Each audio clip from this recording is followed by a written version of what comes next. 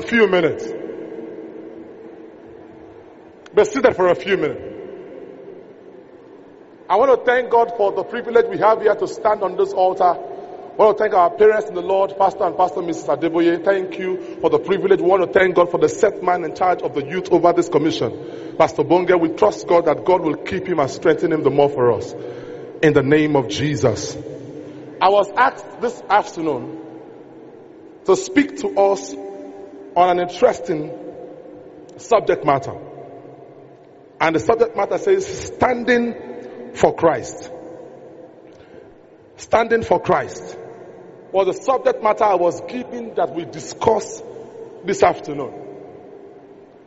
We will agree with me that the devil every day is recruiting men, is recruiting soldiers that will stand at the gate of the church to fight against the church. In same vein, God is looking for you and I who will stand at the gate, not to defend, not just to defend, but also to attack him. Standing for Christ. My Bible text this morning, or this afternoon rather, Colossians chapter 2 and verse 7. Colossians chapter 2 and verse 7. It said, rooted and built up in him, and established in the faith, as ye have been taught, abounding therein with thanksgiving. Rooted and built up in the faith. Rooted and built up in the faith. I will come to that scripture very soon. We must understand that we are in a time that the Christian faith is facing so much of challenges, so much of battles everywhere. And like I will always say, that the life of a Christian is a continuous battle. It's a continuous warfare. We don't cease to pray. We don't cease to warfare. It is continuous that we must wrestle. The Bible says we wrestle not against flesh and blood. We must continue to battle in the journey of our faith. But we have an understanding that as believers, we come from the standpoint of victory. We don't come from the standpoint of defeat. So then, what does it mean to stand for Christ? Number one, to stand for Christ means to have the ability and readiness to defend Christ. To stand for Christ means the ability and readiness to defend him at all costs, at all time, in any situation. The Bible says in John chapter 10 and verse 8, 10 verse 18, the Bible talks about the man called Peter. The Bible says in that day that Peter, when they came to arrest Jesus, he brought out something to take off the ears of somebody. Why? Because he was standing to defend his master. And many of us as believers, we have sold our master very cheapishly, not knowing that we have sold him. That all this negotiating our master with us, and we are letting them negotiate because we don't have men and women like you and I who will rise to defend him. So to stand up for Christ, number one, means the ability and the willingness to rise to defend him whenever there is a cause to do so. And there is always a cause. There is always a cause to defend him. The Bible talks about the man called David. One day there was war in the land, and the Bible says the Philistines have held the people for good 40 days. And one day David showed up like you and I, and David said to his brothers, when they were accusing him, when they were saying all kinds of stupid things about him and to him, he said to them, he said, is there not a cause? Is there not a reason that I should stand to defend Israel? And the Bible says there was a cause, of course. David stood and defended his God. And God is calling you and I. And it is time that we will rise. In all sphere that we fall into, it is time that we will rise. And not just rise, but we will rise and defend our master. We will rise and defend our calling. We will rise and defend our salvation. We will rise and defend what we believe. Number two, what does it mean to stand? Number two, it means to be rooted and grounded. Our Bible text says that rooted and grounded and built up For you to defend, for you to stand for Christ, child of God, you must be rooted in Him. The height of a tree is a function of the depth of the root. And hear me, child of God, a tree can never be longer than its root. See how high this building is. If they tell you how many feet deep the pillars of this building are, it will surprise you. Why? For you to defend your master, for you to defend Christ at all costs, you must be rooted. Because you must have an in-depth knowledge of your master. If you don't have an in-depth knowledge of your master, child of God, you cannot defend what you don't know. Nobody defends what he don't know.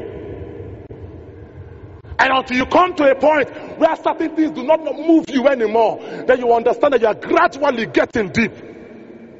Because to defend Him, my friend, you need to be rooted in Him.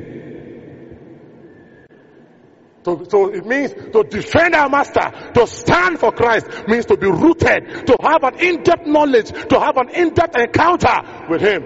Then when you have that encounter, you have the ability to stand. Not everyone can stand, child of God. Not everyone can defend Him, child of God. Not everyone can stand for Him. It is those who have been rooted and established in Him that can what? Stand for Him. Number 3, what does it mean to be rooted? So what does it mean to stand for Christ? 1 Peter chapter 5 and verse 10. The Bible talks about that after thou hast suffered a little while, He will establish thee, then He will strengthen thee. To stand for Christ means to be strengthened in Christ. If I say everyone stand now, if you don't have strength, you will not be able to stand. And the job of a defender is to have strength, to stand at the gate, to defend something. So if you don't have strength to defend, then you become a prey to that which you want to defend. And that is how somebody will go for deliverance, and in the process of getting to do deliverance, he is the one that is ended up to be delivered. Why? Because he's not strong, no strength, no spiritual strength. So to be rooted, to be established, you what? You need to be strengthened.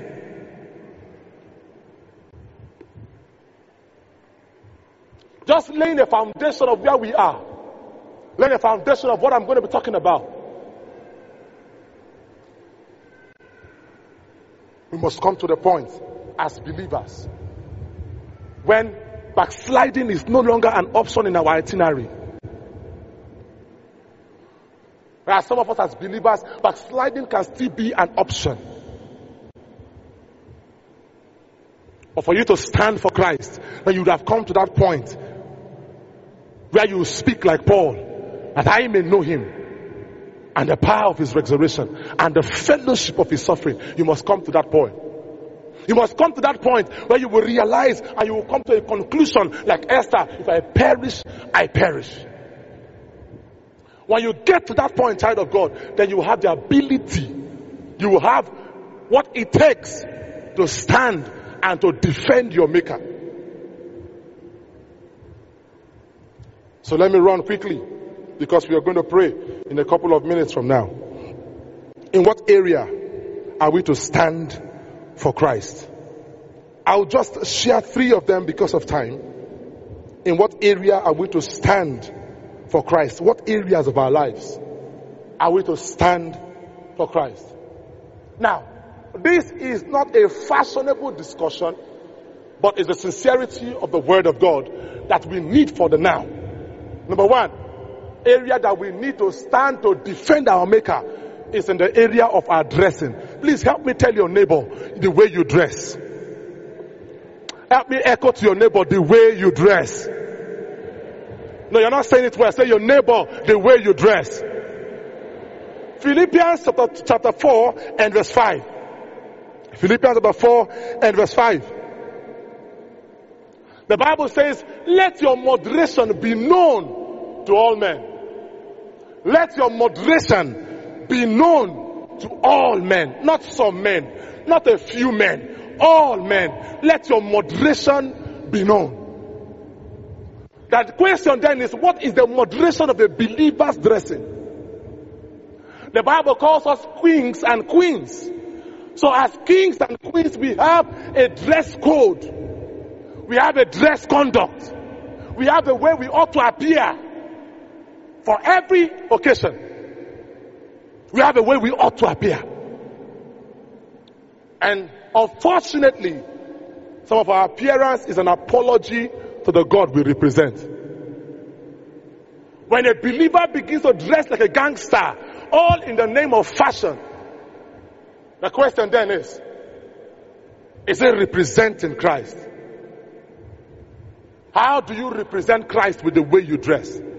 Let me tell you, child of God, if somebody mistakes your identity because of the way you are dressed negatively, listen to me, you have embarrassed and you have disgraced Christ already. If somebody mistakes your identity just because of the way you appear, you have disgraced Christ. Why? Because we are royal priesthood.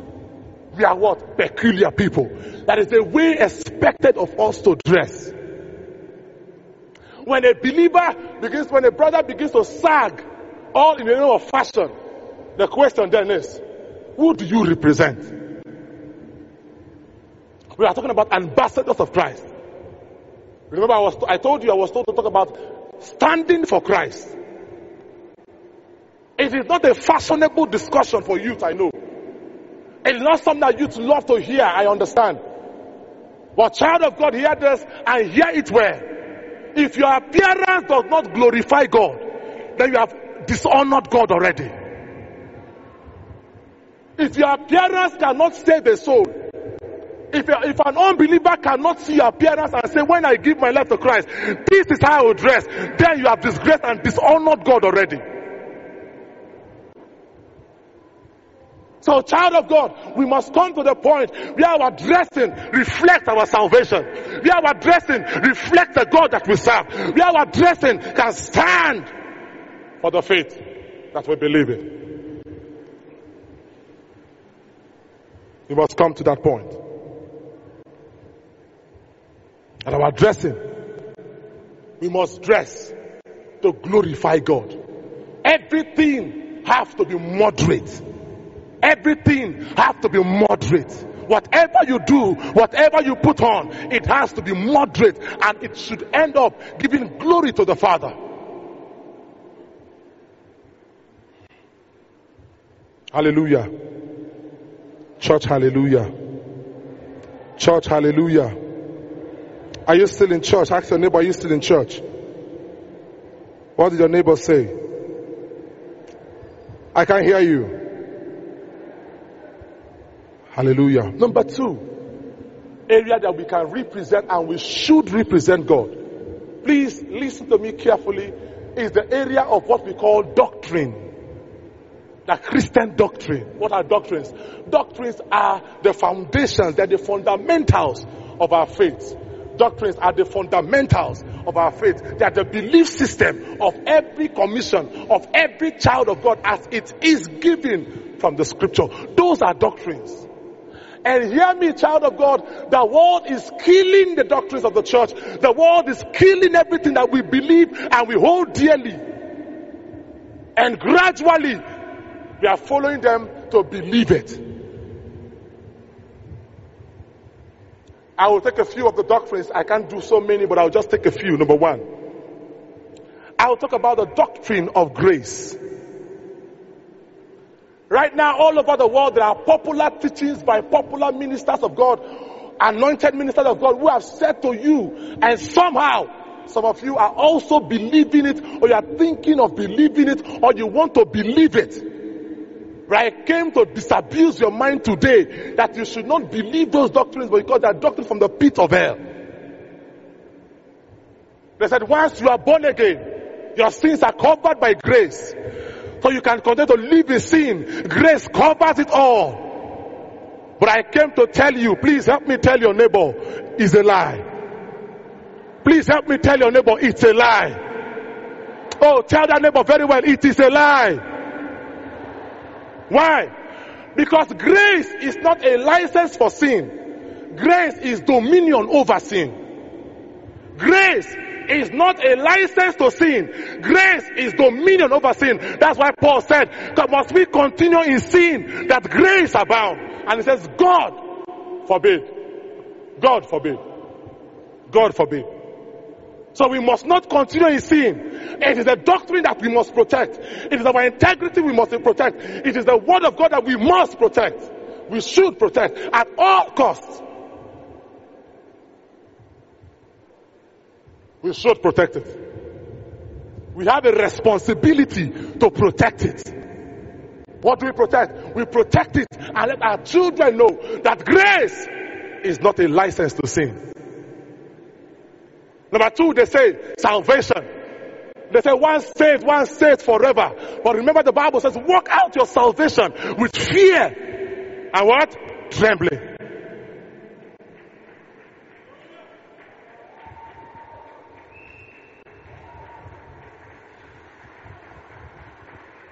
Don't be deceived, child of God. That once saved is saved forever. It will shock you when you get there. Some of us will get to the gate of heaven and will be shocked. But I pray for you that you will not be surprised when you get there. May the gate of heaven be open unto you when you get there. In the name of Jesus. Don't believe it. Don't accept it. Don't receive it. It is a lie from the pit of hell. Once saved is not saved forever. Work it out until that day of salvation. That last day that the road will be called. That is the day. I know that message, once saved is saved forever, is sweet for youth. We can do anything. We have an attitude of fly as we want to fly. But while you are flying, please, calm down before you crash. Calm down. Help me tell your neighbor, calm down. Help me tell your neighbor, calm down. Just calm down. Once saved is not saved forever. We have a responsibility to uphold the doctrine that was handed over to us.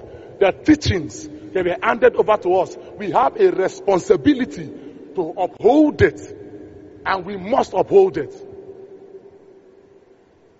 Child of God, listen to me. It is you and I that will uphold it, because we have to pass it on to the next generation. And we cannot pass on that nonsense to them that once saved is saved forever.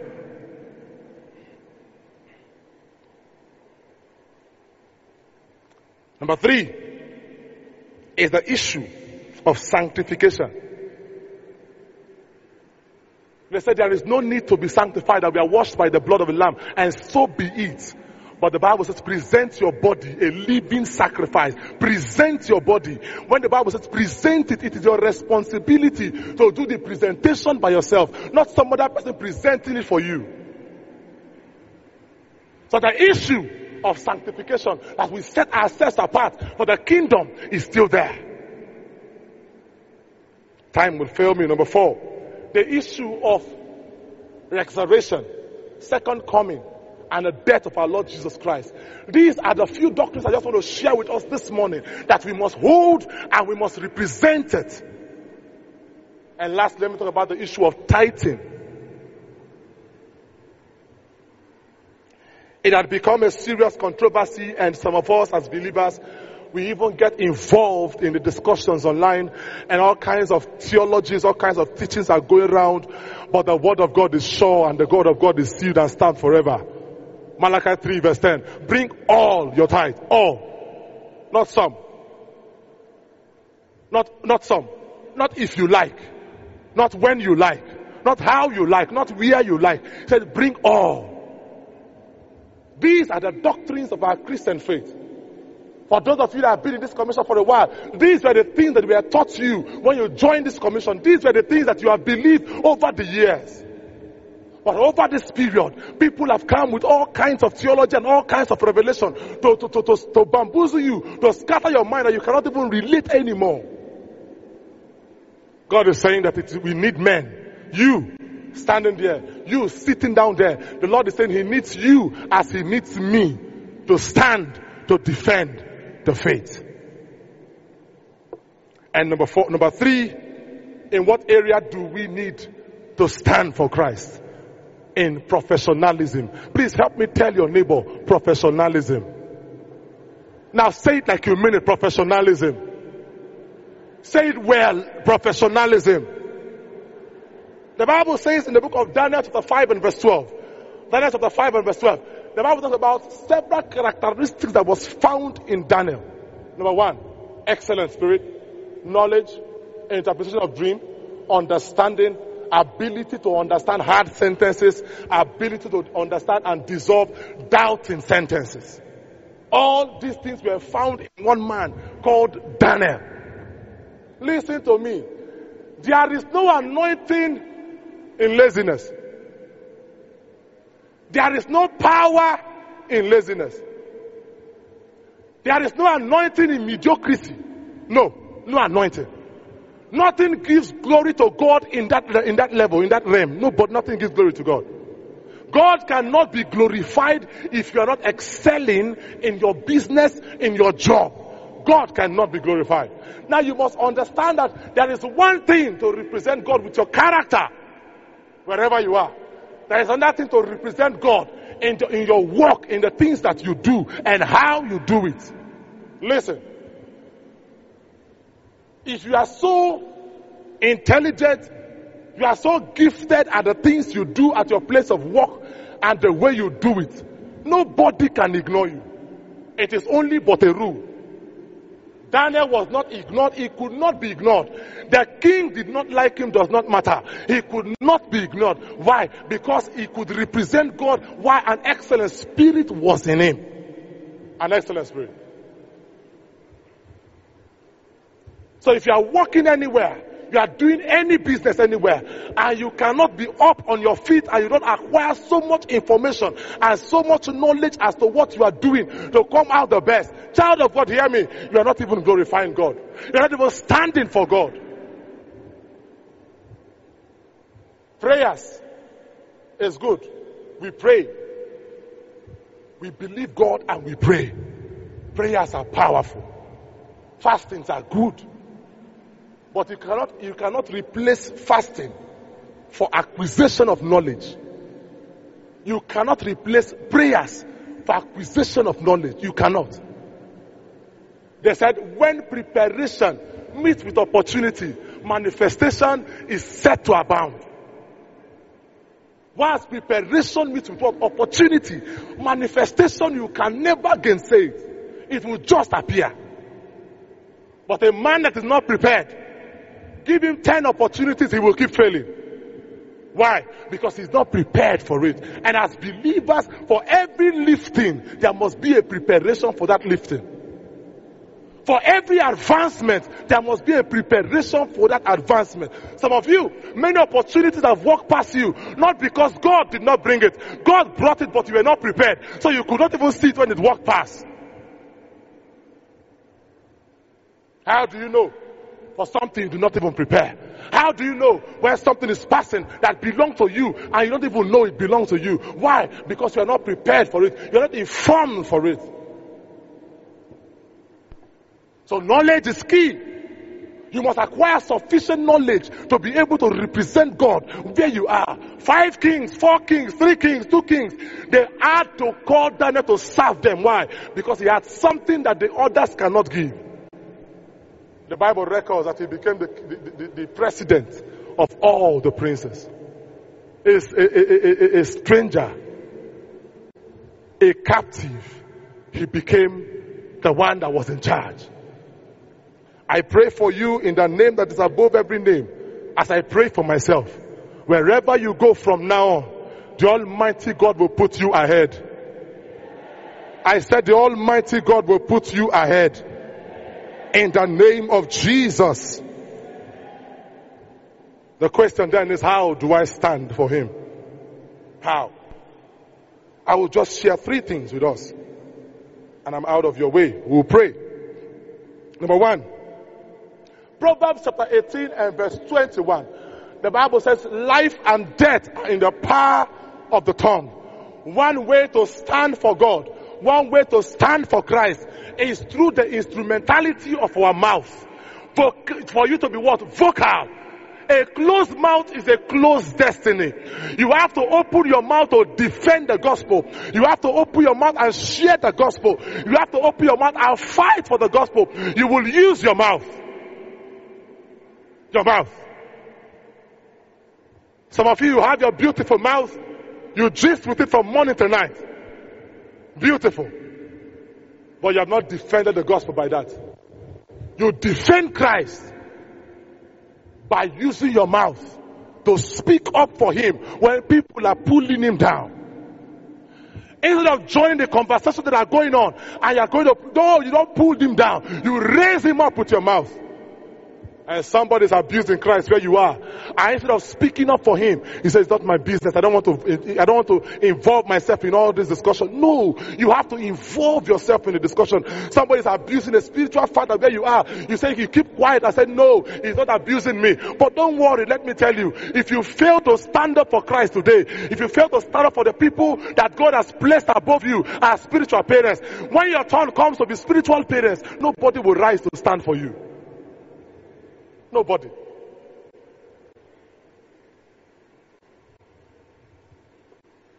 You have to be vocal. Help me tell your neighbor, be vocal. Help me tell your neighbor, be vocal. Help me tell your neighbor, be vocal.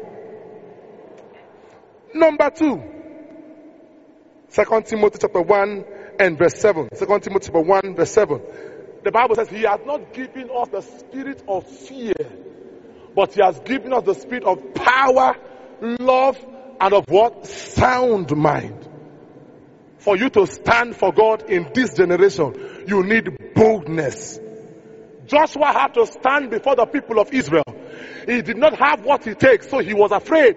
Like every one of us will be afraid. The Bible says, and the Lord said unto Joshua, be courageous.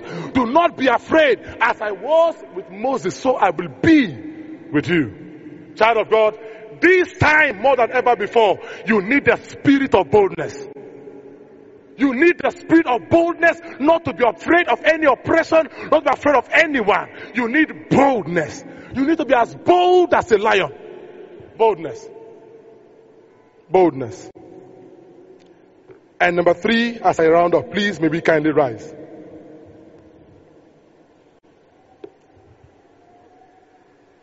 May we kindly rise. Number 3. May we kindly rise wherever we are. May we kindly rise. Number 3 thing is that you need to be powerful and fireful. Listen to me. Let me tell your neighbor. Nobody ignores light. Nobody ignores fire. For you to be in charge and be relevant and to stand for God, child of God, you need power, you need fire. Help me tell that neighbor, you need power, you need fire. Let me hear you loud and clear. Tell your neighbor, you need power and you need fire. You need it. Without power, without fire, everything you do is jamboree. You need power to operate. You need fire to operate. Paul speaking said, the words that I speak to you, they are not the enticing words of men, but they are filled with a demonstration of the power and of the Holy Ghost. Power. We are in the dispensation of power. We are in the dispensation of what? Fire. Fire attracts attention. And when a man carries fire, even the devil will look at him once in a while to take it. Child of God, you need what? Fire. You need what? Power. The interesting thing about fire and power is that some of you even have power, some of you even carry fire, but you do not even know you carry it. Why? Because you have not taken a step of faith to lay hands on somebody, to pray for somebody, to believe God for somebody, to see the manifestation of the things you pray for. But this morning, or this afternoon rather, we are going to pray. In less than 2-3 minutes, we are going to pray. And you are going to hold the hands of somebody and agree with that person for every challenge the person has. for every issue the person came to this campground with that is yet to be resolved. You are going to agree with that person in your spirit. You are going to agree with that person physically. And you are going to tell God, Lord, as I hold this person and I pray a prayer of agreement. The Bible says, when two, whatever we agree on earth shall be established in heaven. You are going to say, as I pray for this person, whatever the challenge is, let it drop here now. How many of you believe it will happen right now? How many of you, if you believe, let me hear your amen loud and clear. I am not talking to unbelievers. If you're a believer and you believe that as you pray for that person you are holding, every challenge that the person is having will drop now. Let me hear your amen loud and clear.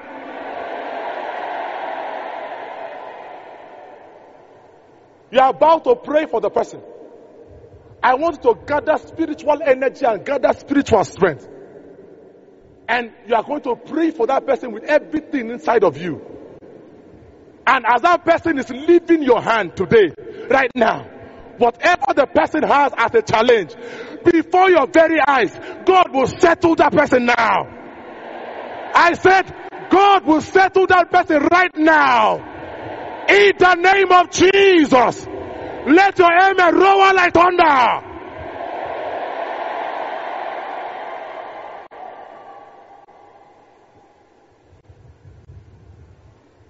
As you are holding that person, I will pray for just a minute. I will pray. If you can pray in the Holy Spirit, you pray with me for 1 minute or so. Then when we pray for that 1 minute, then I will let you pray for that person according to the Spirit and according to your understanding. And as you pray for that person for a few minutes, you will see some persons, the situation will drop right now. In the name of Jesus, the burdens will give way right now. In the name of Jesus, the heavy load will give way right now. In the name of Jesus, the oppressors will leave you right now. In the name of Jesus. Now lift your voice if you can pray in the Holy Ghost.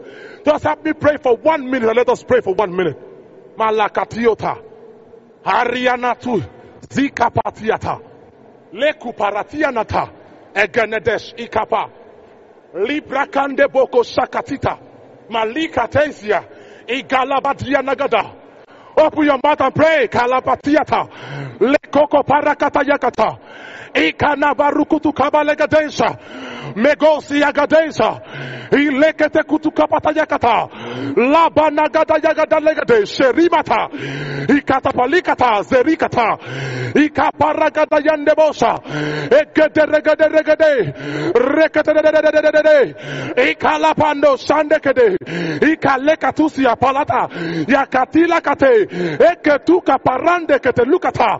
Ilekate yagade shanka pala. Ibrokoto regadesa. Ikabalagada anteleosa. Ikaradadadadabosa. Ikande kotopa. Ikatadadadabosia. Yalakata yakata. Ibanantosa. Ikatalikata. Ibrekoto regadesa mandia. Elekata yagada. La barada basa katayabada. Ekete kete lekate. Ikaradosa. Ikapata. La kapata yakata. Ezekete rabando kote. Ilagande leketura paha. Izekete reketeya. Merekete paruta. Itaruta. La panda kuparakata. Ilakata yakata. Manesha. Imanakata yakata. Lekete kutaka yakata. Elegedebosa. Ibredesa. Mandedusa hambedosa. Ilekatuka pa. Radadabosa. Ekeredosa. Ibretosa palatusa. Igamando kotuka pate. Ele kutuka parikata. Ya barande bosa. Ile kotokopata. Taradaba. Igalagada. Ya gadagada. Alata paratapa. Ikata katata. Tayamando sambada. Ikalabadiata. Yekele de yada. Arapatura tata. Iakata samata. Lekete kutarapate. Erababa sabada. Yadagada yagada. Aramanteli pataya. Erokotosa. Ikapatosa. Ekete kutukapata. Legadese. Erekatesa. Ibrederosa. I pray for you that you remain grounded and rooted in Christ in the name of Jesus.